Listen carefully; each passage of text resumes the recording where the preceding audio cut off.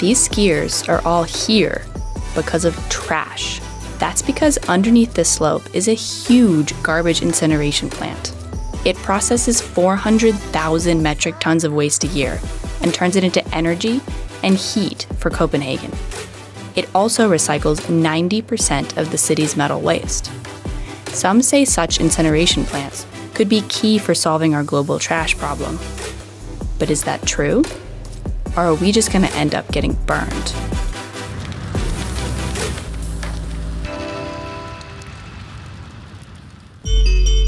Globally, we produce over 2 billion tons of household waste annually, with high-income countries generating an outsized amount compared to their populations.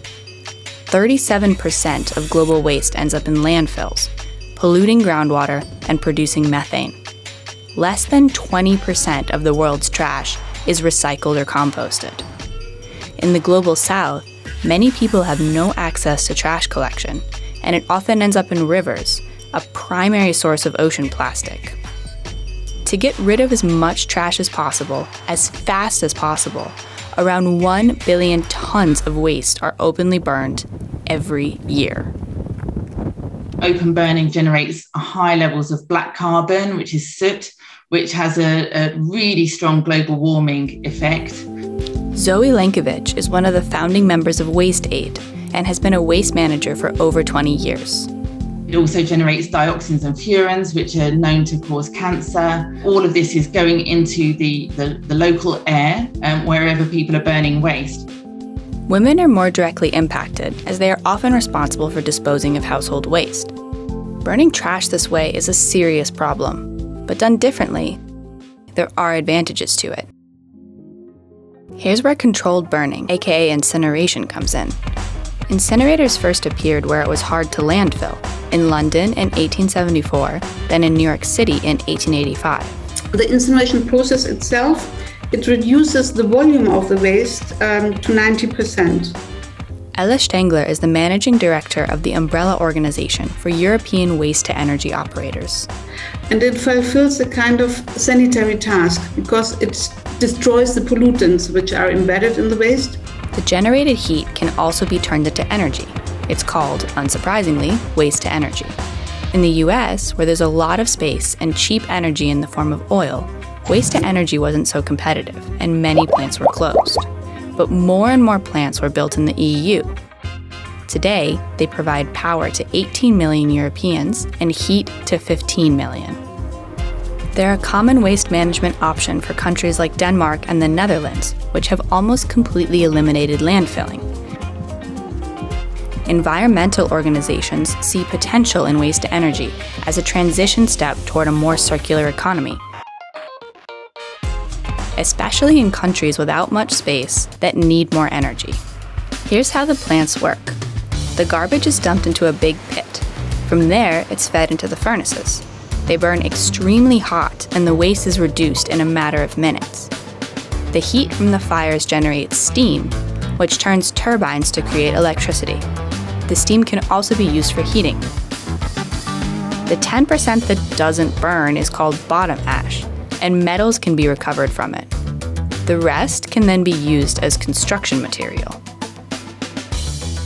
So the process reduces the volume of waste, creates energy, and part of the residue can even be recycled. What's not to love? Well, there are a few reasons why the world isn't full of waste-to-energy plants with ski slopes on top. One of those reasons is fly ash, which is everything caught by the filters. It needs to be disposed of in a hazardous waste facility. Another reason is cost.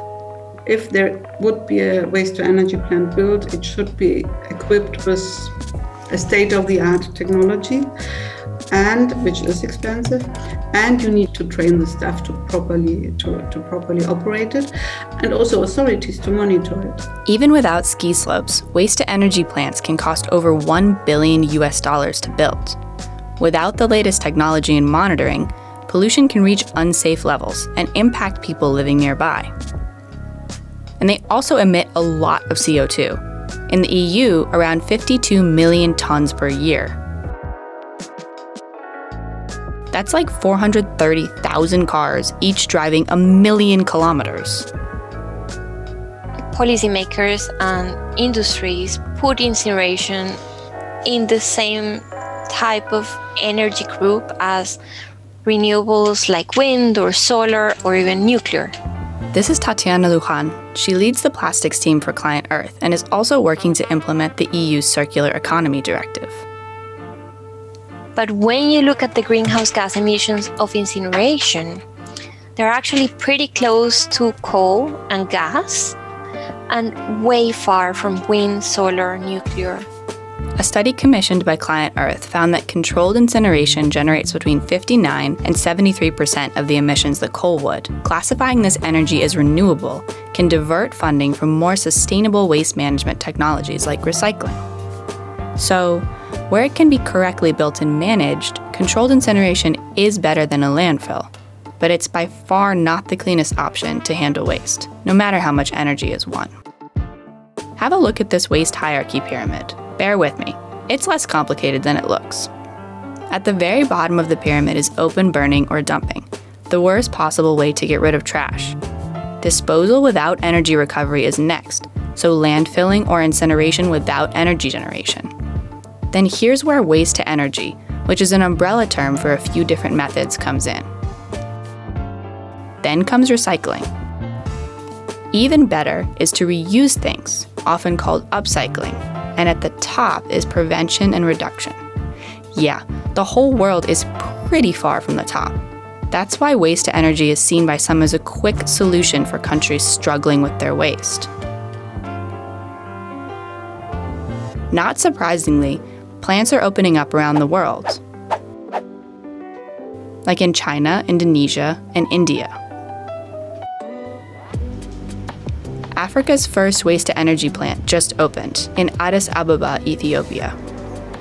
But it has proven to be more complicated than just opening up plants and burning the problem away. One reason is that the composition of waste varies widely throughout the world. You can't take one model that works in a wealthy country, like a cookie cutter, and expect it to work in a lower income country because it's a completely different market. In India, household waste is around 50% organic matter, like food scraps, which are too wet to burn. And because of the lack of centralized waste collection, trash there is often mixed together.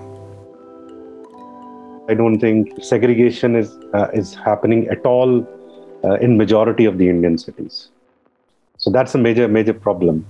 Pritpa Randhawa has been conducting long-term studies on waste management in India for the past 10 years. The waste has to be segregated and the undesirable material should be separated from that waste, and only the waste with high calorific value should be burned. But that is not something which is happening actually. Calorific value is a measure of a substance's heating power. In other words, how easily it burns. Crude oil and mixed plastics come in at around 40 megajoules per kilogram. Food is about 16. Without waste separation, lots of food scraps find their way to the furnaces, forcing the plants to add additional fuel. This makes the whole facility extremely inefficient. Countries also need to have a place to store the hazardous waste. So if incineration isn't a silver bullet for the Global South, what are other options? It's not very complicated at all. It's the ideal situation would be management of waste at the decentralized level. And not only decentral, but diversified, specifically suited to the environment and economy of an area. In many cities in India, for example, waste pickers collect recyclables, which are processed informally. Biogas generated from organic waste can be a source of fuel from Benin to Mumbai, and plastic can be made into building material. So, with waste management, absolutely one size does not fit all. And you really need to look at what's most appropriate for that local area. Waste-to-energy plants can work, but a trash collection system and a strong environmental regulator are both necessary. These can be really hard to come by. Even with them, countries need to do some careful reflection before building new plants. When you create incineration, you're making huge investments and locking yourself in a system that you're going to have to continue feeding and feeding and feeding. And that creates a disincentive for transitioning to a real circular economy. So before more trash-burning facilities join the global system, policymakers should look at funding more sustainable methods of waste disposal, like recycling, reusing, and most importantly, reducing our waste in the first place.